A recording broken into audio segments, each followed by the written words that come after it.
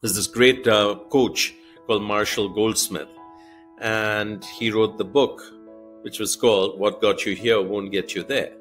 So it's very, very risky, particularly if you're a high achiever, that you should not rest on what has made you successful so far, because there's almost no guarantee that it's going to serve you going forward.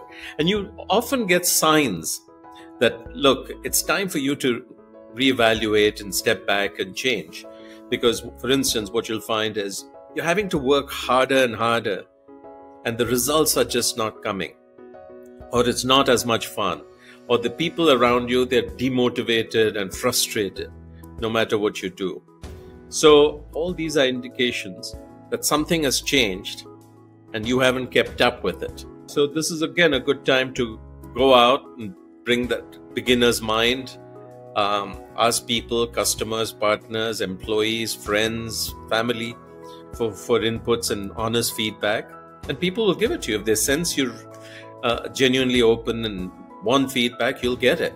And yeah, this is a lifelong process.